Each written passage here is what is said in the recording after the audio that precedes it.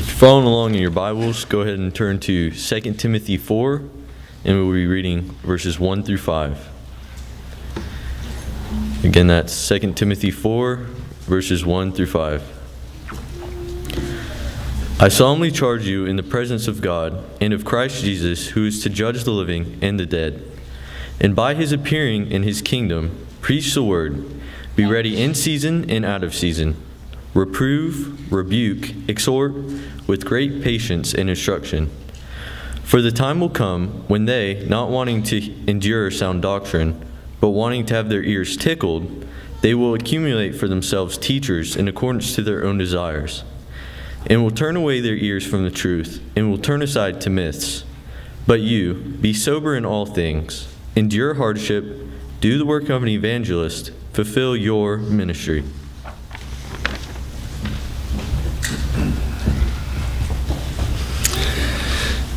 That passage that was just read for us, I often describe as the preacher's job description. Now, that's not just the pulpit preacher, that's anyone who is charged to preach the word, and that, of course, is every single Christian. But we are to go and share that good news of Jesus Christ with the world around us. But when Paul told Timothy, preach the word, be ready or be instant in season and out of season, reprove, rebuke, exhort with great patience and instruction, he was telling him to adhere to the pattern that had been shared to Paul as well. And that word pattern is a very interesting word.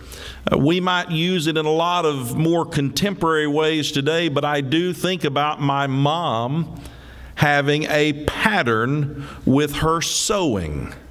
Mom, growing up, did a lot of sewing around the house, not just fixing all of the clothing that I abused as I was growing up, but she would help other people by hemming a pair of pants or hemming a dress or in many cases, creating an entire outfit all on her own. And I can remember she would have a pattern.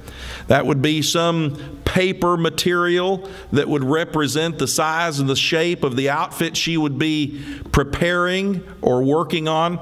And she would lay that on top of the material.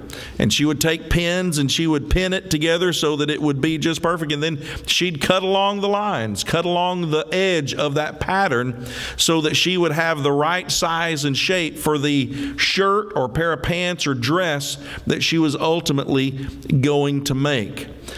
Paul had been given a pattern by God. And he then turns to Timothy and says, I want you to continue preaching along the lines of that very same pattern. This is something that we see in the Old Testament, for instance, when it comes to the tabernacle and how it was to be built and how it was to be designed and how it was to be put together. God was very, very clear in Exodus 25 and verse 9, according to all that I'm going to show you as the pattern of the tabernacle and the pattern of all its furniture, just so you shall construct it. Same book, same chapter, just a few verses down the line in verse 40. See that you make them after the pattern for them which was shown to you on the mountain.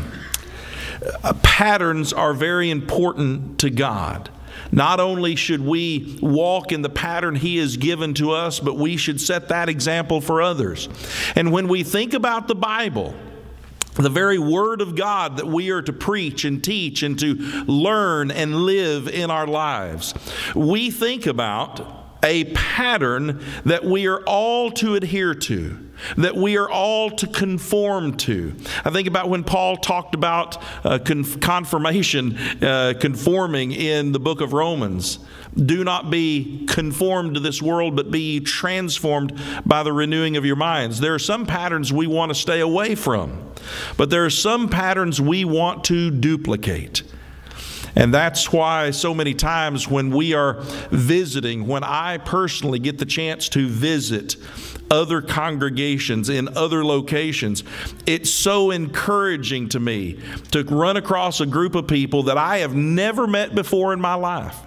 I've never maybe seen them, laid eyes on them before, but I come into a worship assembly and interestingly enough, they're preaching and teaching the same Bible that I preach and teach out of. I see them praying to the same Father through the same Son with the help of the same Spirit as I pray to.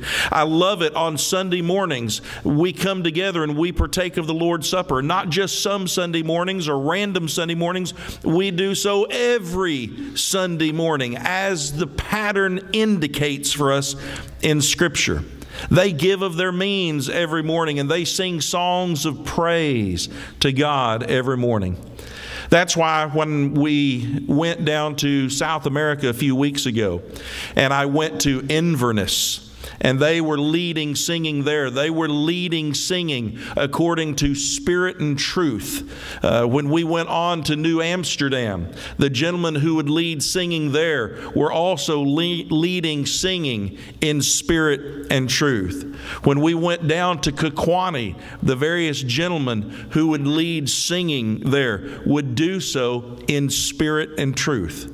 They were singing songs of praise. They were singing with their voices, not with the addition of any instrument, but just exactly like they were doing it in the New Testament. They were singing praises to God like they did in the first century and for centuries after that, without anything else except for the song that they sang with their lips and the melody that they made in their hearts. It was very encouraging to see that. But then something else happened. And I actually told some of the preachers, I said, I'm trying to figure out how to turn this into a sermon. Because of the 3 locations we went to, we ran into something in every single location that was common, but that caused a tiny little bit of a problem. Now, when I say a problem, not a doctrinal problem, not a spiritual problem, but it did cause Sherry and me a little bit of a problem. Because you see, the songs that we sing out of the songbook, like you have in front of you, those songs have certain things in common. They have the words in them so that we can know what the words are. They have the notes in them so that we can know what the tune is.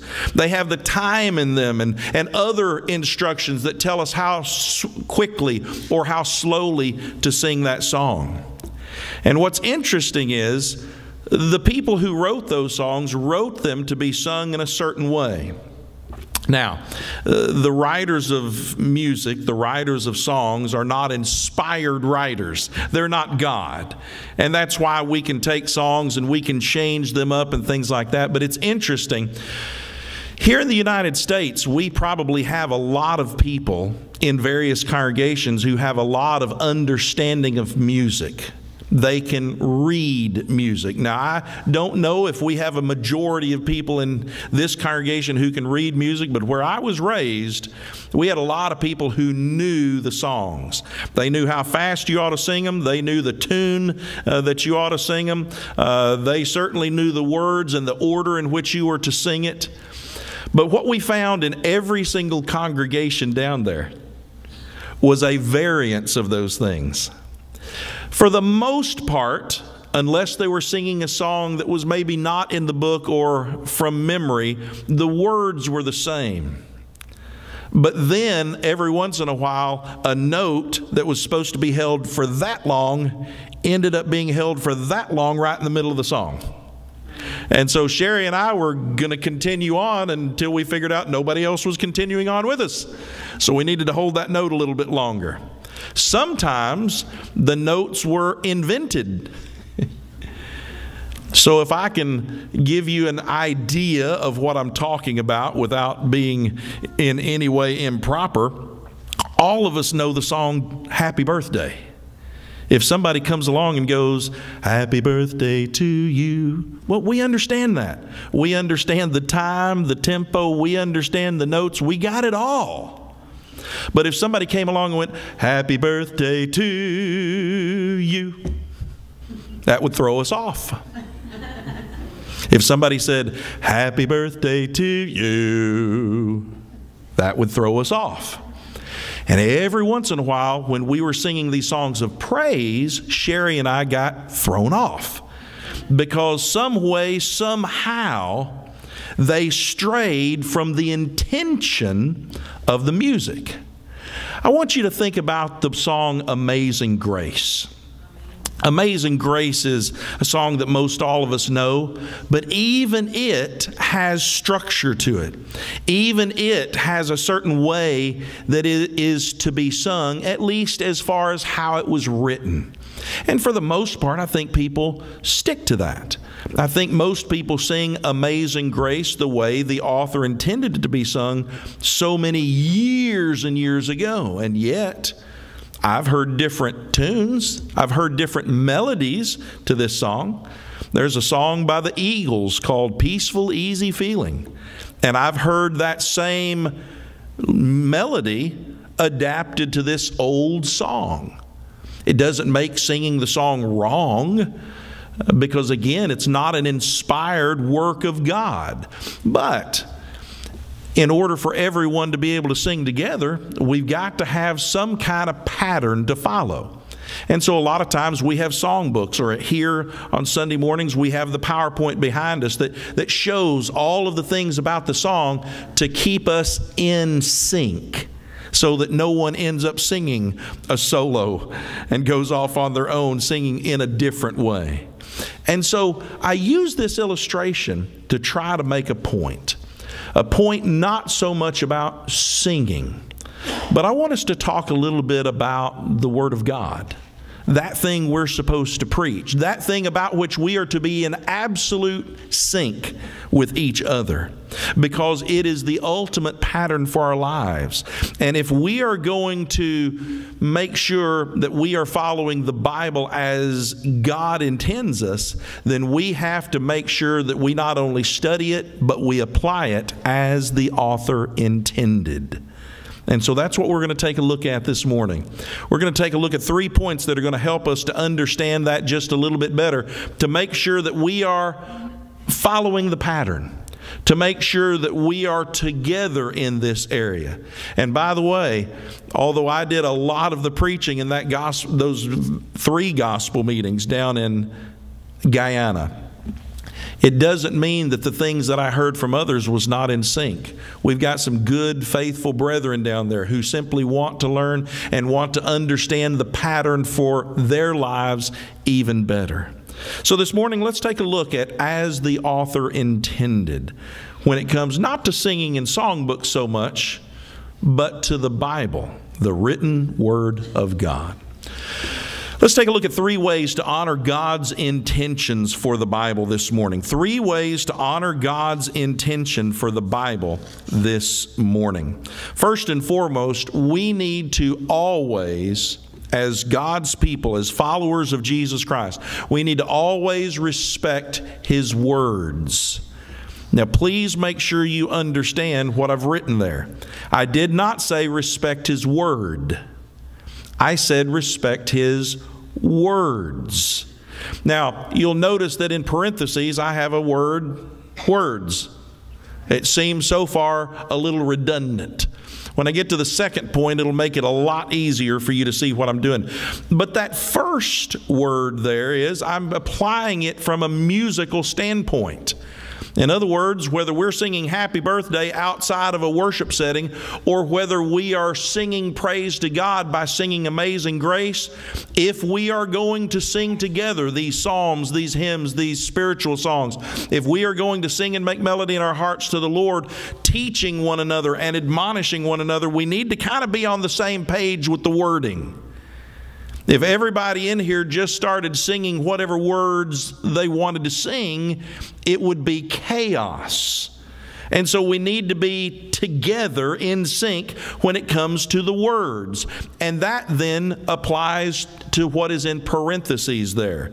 This is the very words of God. What I'm saying here is we need to respect not the word in general. Obviously, we need to do that. I'm talking about the tiny little words themselves.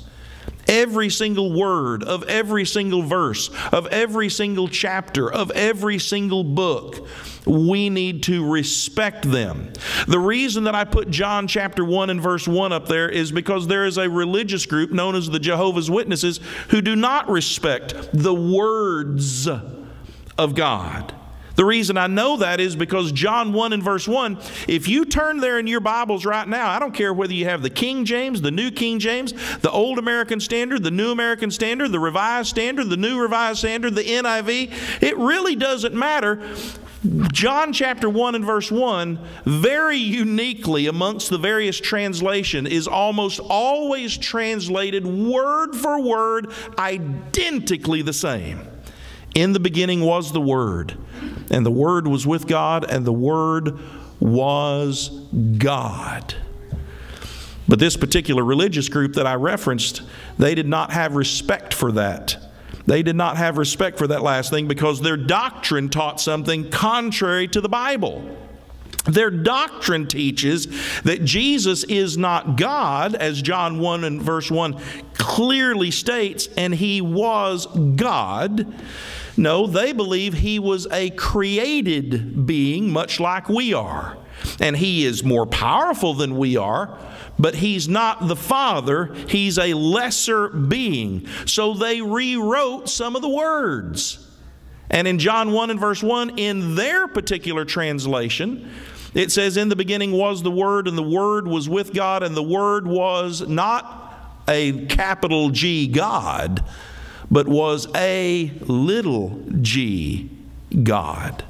A created being, a lesser being, but certainly not omniscience, omnipotence, and omnipresence itself. Not the ultimate eternal Jehovah God.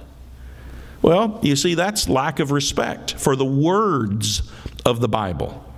When we go to the Bible and we read something and it says, okay, Kevin, you need to change your life here, and say, well, I'm willing to change my life in this verse because I like those words, and I'll change my life over here according to this verse because I like those words.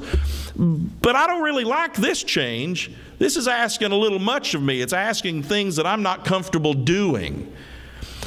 When we have that attitude, we're not respecting the words of God. And if we are going to be one with God, then we have to be one regarding the words of God and our attitude toward those words. It's interesting, whether you look at Deuteronomy chapter 4 or Revelation chapter 22, verses 18 and 19, you have a similar principle, maybe an identical principle. Deuteronomy chapter 4 and verse 2 says, do not add to or take away from the Word of God. Revelation 22, 18 and 19, specifically in reference to the book of Revelation, but it says the same thing. Do not add to or take away from the words of God. The idea is that you respect what's there. Don't add your own words to it. God doesn't need your help. Don't take away from the words of the book. That's going to cost you potentially eternal consequences. Simply accept the Word of God. Simply accept the words of God as they're given. As Paul would tell Timothy just a little earlier than our scripture reading earlier, all Scripture is inspired by God. That means every single passage, including every single word in that passage, is there for a reason.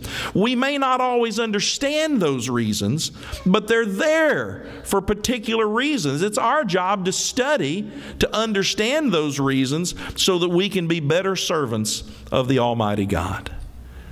If we are going to honor God's intentions for His Bible, then we're going to have to respect the very words of those Bibles. So just like when we sing so that we can sing together, when we study, when we learn, when we live according to God's will for us, then we can do that together as well. Number 2, we need to respect His notes. Now maybe you're starting to see where I'm going with this a little bit. The note is the reference to the music, the melody of a particular song. And just like I can't expect you to sing Happy Birthday with me if I'm just going to change the melody and expect you to keep up with me, we can't do that with God's Word as well. Now, what do we mean? Well, I'm talking about His arrangement. We sometimes talk about a song and the musical arrangement based on how the author of that song put the tune together. Well, we need to do that in regard to God's Word as well. We need to respect how it's arranged and how what is taught in it is arranged. Just for time's sake, I have only included a few of these things. But I want you to consider something. The Old Testament comes before the New Testament for a reason. If you read the New Testament and then go back to the Old Testament, you will be enlightened, but you may not understand it quite as well as if you understand what came first, followed by what came second. And it's very interesting. In Galatians chapter 3, verses 23 through 25, the Apostle Paul said to the churches of Galatia, he said, "But before faith came," and he's talking about Christ and the new covenant, "before faith came, we were kept in custody under the law," which is a reference to the law of Moses, "being shut up to the faith which was later to be revealed. Therefore the law has become our tutor to lead us to Christ, so that we may be justified by faith. But now that faith has come, we are no longer under a tutor." In other words, why did you go to first grade before you went to second grade? Probably because that's important. Why'd you go to junior high before you went to high school? Or why'd you go to college before you went to medical school or law school or some other form of advanced education? There's a reason, because all things need to be done decently and in order. It's very important for us to learn the basics before we learn the advanced. And what's interesting is the Old Testament served a purpose for a time, and it was to bring us more successfully to the time of Christ. I know Betty Parker and I talk about the visual aspects of the Old Testament, whereas today we don't have all of those visual aspects. For instance, the altar in the Old Testament. They had a physical altar with a physical animal that was physically killed and had physical blood flowing down on the various sides of the altar. Today, we are to be that living sacrifice. Not on a physical altar, not with a physical death and physical blood flowing down, but it is the sacrificial way that we live our lives. And that's something that's needed. You think about little kids. They sometimes need one apple and one apple to understand that 1 + 1 is 2. But later on, you understand addition and subtraction, and you figure out those multiplication tables fairly well, and division and things like that. And you do so because one thing builds on another. Well, that's the case with the Old and the New Testament. The Old Testament came first because that was God's design, and He understood that was what we needed. We needed that visual imagery before we could understand the greater mental imagery of the law of Christ and Christianity. If you consider Mark 16 and verse 16, why is it that belief comes before baptism? Because you have to believe before you can know what to do as a result of that faith. Acts 2 and verse 38. Why does repentance take place before baptism? Because you have to turn away from a life of sin before you can have those sins washed away. Why does Acts chapter 8 verses 36 through 39 have the Ethiopian eunuch on the verge of baptism, and clearly he is heard and believed and repented, but he's like, what's keeping me? Here is water. What's preventing me from being baptized? Is there anything missing? Is there anything left? I'm following this process. You have taught to me Jesus, and now I'm obeying Jesus. Is there anything that prevents me from being baptized? Philip said, if you believe with all your heart, you may. And the eunuch said, I believe that Jesus Christ is the Son of God. And he and Philip went down into the water, and Philip baptized him. Why? Because first things first. There is an order to things. And I want you to consider singing for just a second. I want you to consider if we all decided to sing a song. Maybe we all have the same words, but we all decide to sing the song with our own tune. Maybe I pass out a typed sheet of lyrics, but I don't give you any music whatsoever. And I say, okay, we're all about to sing this. 1, 2, 3, sing. What's that going to sound like? What's that going to sound like? Would it not sound like What the Bible talks about in 1 Corinthians 14, people would think we are barbarians or crazy. They would certainly see and hear the chaos that we are creating, not the order that God desires. But if you have ever heard big auditorium full of a cappella singing, nothing else, just the blending of the beauty of human voices giving praise to God, it's hard not to be moved, emotionally moved, much less spiritually moved at the sound you hear. Because that's everybody coming together under the same arrangement. Think about God's people. Think about the church. Think about what happens and how beautiful it is when we're all on the same page, when we're all with the Bible singing the same notes. The arrangement becomes beautiful because it's the arrangement God intended. And that's how we need to live our lives. We need to live our lives according to how God arranged things. Whether we're talking about the Bible as a whole in the Old and New Testament, or whether we're talking about the plan of salvation, or how we are to live our lives for Christ, we need to arrange our lives and our understanding of God's Word together. Let's take a look at the third way to honor God's intention for the Bible. That's going to be respect for His tempo.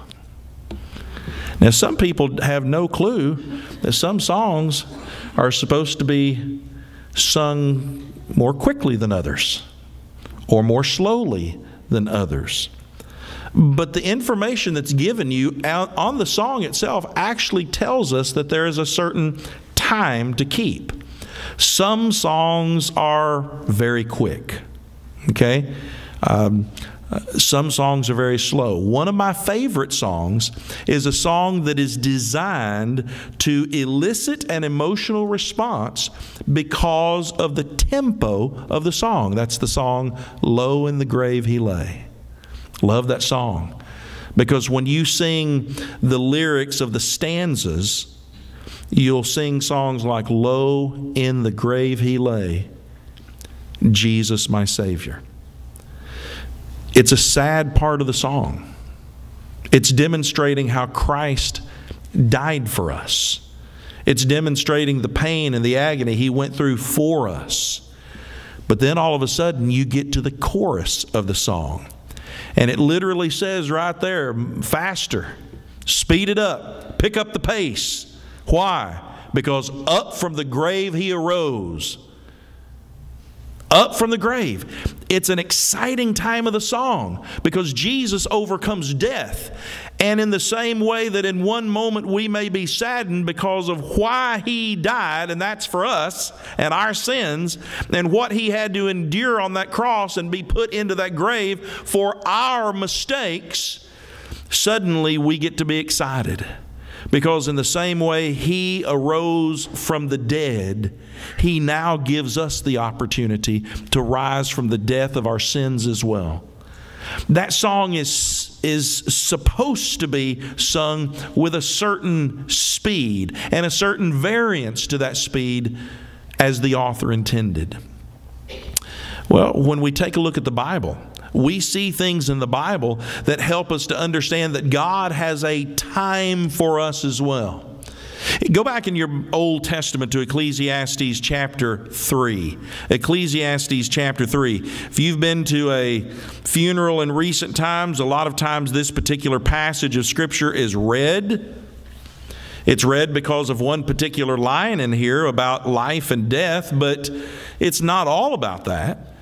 Ecclesiastes chapter 3 verses 1 through 8 reads, "There's an appointed time for everything, and there is a time for every event under heaven, a time to give birth and a time to die, a time to plant and a time to uproot what is planted, a time to kill and a time to heal, a time to tear down and a time to build up, a time to weep and a time to laugh, a time to mourn and a time to dance, a time to throw stones and a time to gather stones, a time to embrace and a time to shun embracing, a time to search and a time to give up as lost, a time to keep and a time to throw away, a time to tear apart and a time to sew together, a time to be silent, and a time to speak, a time to love and a time to hate, a time for war and a time for peace.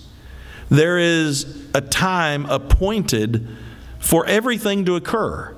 Now, when it comes to God's Word, there is time there as well. There are things that should happen at certain times and in certain ways, according to certain schedules even. I give you an example. I referenced it earlier, but turn in the New Testament to Acts chapter 20 and verse 7. Acts chapter 20 and verse 7. What do we read in this passage of Scripture? We read about first century Christians coming together to partake of the Lord's Supper. And we read on the first day of the week, when we were gathered together to break bread, Paul began talking to them. That breaking of bread is a reference to the Lord's Supper. They were coming together on the first day of the week. Somebody says, well, which week? Yes. What do you mean, which week? The first day of the week. Some translations read, first day of every week. The idea is that on Sundays, the Lord's Day, we come together as a group of people. Some people say, well, I don't really have to come together. I don't have to do that to please God. Yes, you do. Unless you are sick or prevented from being here, this is something that all children of God should do on the first day of the week. It is the time that God has set aside for us to partake of the bread, the unleavened bread, which represents the body of Jesus sacrificed on the cross, the fruit of the vine, which is the grape juice, which represents the blood of Jesus shed on the cross. It is a time that we are to do this in remembrance of Him. Now, it doesn't mean that we forget about Jesus the other 6 days of the week. No, not at all. We don't forget about His sacrifice. No, not at all. But when is it that we are to come together? Not on Monday, not on Tuesday, not on Saturday. I know of congregations that I read about years ago out west that decided that they would have the communion served on Saturday evenings because they didn't want to interrupt everybody's sleep on Sunday morning. There's a time for us to get up. There's a time for us to come together. And that's on the Lord's Day, to remember the sacrifice of Jesus on the cross. We are not authorized any other time to do that particular act of worship. Those other times are not as the author intended. I even think about 1 Timothy chapter 3 and verse 6. Take a look there, if you will, for just a moment. 1 Timothy chapter 3 and verse 6. Once again, we return to Paul talking to Timothy. And he's talking in this particular case, he's given a whole length of descriptions, characteristics of an elder in the church, an elder or an overseer or a shepherd of the flock. For those of you who have questions about that, that's not the guy standing in front of the pulpit just because he's standing behind the pulpit. What I'm doing right now is I am preaching. So if you need to describe me in some way, I am a preacher.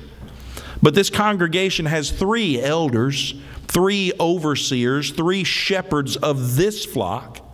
There always has to be 2 or more. There is no such thing in Scripture as one pastor, which means shepherd. That's a designation for those who oversee the flock. Well, one of the things that we know about an elder is by the very meaning of the word itself. He's an older man. So in other words, from a time standpoint, this person has to be older, has to be more experienced, has to be more mature in order to serve in this capacity.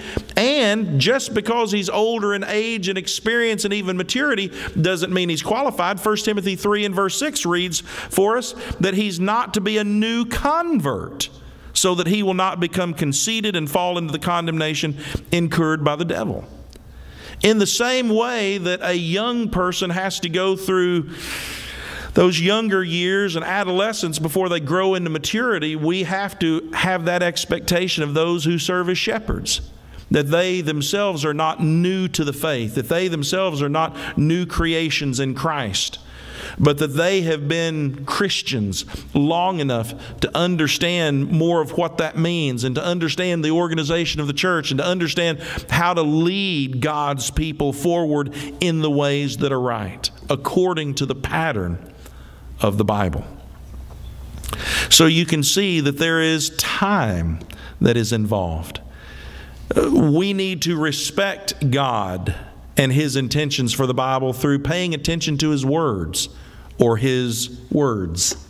Paying attention to His notes or how He has arranged things so that we can follow them in unison.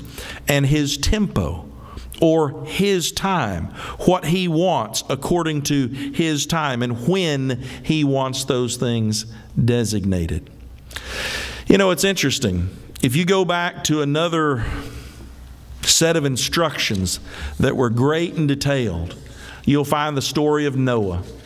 You'll find the story of how Noah built an ark, a big giant boat for God.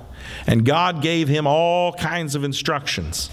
He told him how many floors it was to have, told him how many doors it was to have, how many windows it was to have, how many animals would be collected on it, even what kind of wood the ark was to be made out of. He was told how long it was to be and how wide it was to be and how tall it was to be. And Genesis 6:22 reads, "Thus Noah did according to all that God had commanded him, so he did." Did he follow the words of God? Evidently to the letter. Did he follow the arrangement of God in regard to how this boat was to be fashioned? You know, we don't read anything about, multiple windows. That's something we see in children's art today. All of the animals sticking their heads out of all these different windows. No, that wasn't a part of the arrangement of the ark. Noah did all that God told him to arrange, and he did it in the time God gave him. The Bible says that God decided He was going to destroy the world because of its wickedness in 120 years. The Bible does not say that it took Noah 120 years to build the ark. But we do know that within that time frame, he was given the detailed instructions on how to put that boat together, because it had to be done by the time ran out. Because when time ran out and God sent the rain, Noah, his wife, their 3 sons, and their 3 wives, 8 in all, along with all of those animals, were inside this fully built boat with the window closed and the door closed, ready to be saved by God from the flood that would destroy everything else. It's a good example of someone who followed the pattern God set out for him to accomplish. That's the challenge for us today, is to follow the pattern that God has set out for us. And if it helps you to think about it in a song format, okay, that's fine. Then pay attention to the words, pay attention to the tune, and pay attention to the tempo of the Bible. But if you need to understand it a different way because, Kevin, you're just confusing, well, that's okay. Pay attention to the words that God has put before you, knowing that He knows everything and we don't. Therefore, what He says is accurate and correct according to His perfect will. Make sure you follow the arrangement, whether we're talking about the arrangement of the plan of salvation or the arrangement of how we worship when we come together on a Sunday morning like this, or how we live for Him in this life. Arrange your life according to the pattern of the Word. And then make sure you do it according to His time. Don't get the cart before the horse. Make sure that you do it according to the time that is necessary. One of the wonderful things about Christians, specifically new converts, is their fire, their excitement to do things for the Lord. But sometimes that's the very problem with new Christians. They are so excited that they don't realize they cannot do everything on day one. They don't know everything on day one. They don't understand everything on day one. It's going to take time. But that's what we do. We daily study. We daily commit ourselves to the Word of God so that we can all be on the same page, not only together, but most importantly with God in heaven above. This morning, let me ask you, are you following the pattern? Are you following the pattern that God has laid out for us to follow? If not, I want to encourage you to do that. If you will follow that pattern, you will find out what you have to do, which is what millions of people over the last 20 centuries have figured out what they needed to do in order to be saved. To study that Word, to determine what to believe.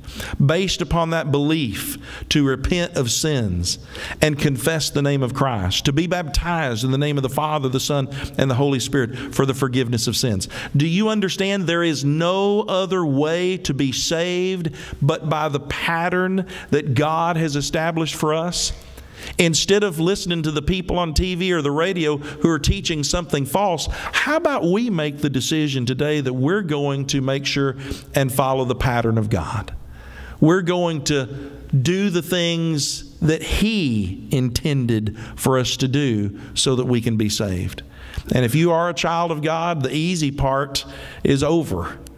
Being washed in the blood of the Lamb, that's something that doesn't necessarily take someone that long to accomplish, but living the rest of your lives as Christians, according to the pattern of Christ, according to His example, doing things His way, saying things His way. If we do that, that's going to take us the rest of our lives. But if we can be faithful unto death, we'll have a crown of life, and that's what we encourage you to do. That's what the Lord encourages you to do this morning. And if we can help you, we're always ready to do that. Just let us know how we can. But let us all resolve today to be one with all of these other congregations around the world who are one with us as we strive to be one by God, by following the pattern and the pattern only as the author intended. All together, we stand and sing. I'm satisfied.